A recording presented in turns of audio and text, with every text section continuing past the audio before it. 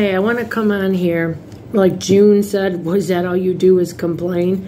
And it made me think about, you guys deserve so much better. I mean, sometimes it's good for me to complain, but not as much as I did yesterday when I went to Sam's Club.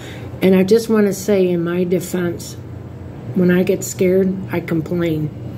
When too many people are around me, I complain.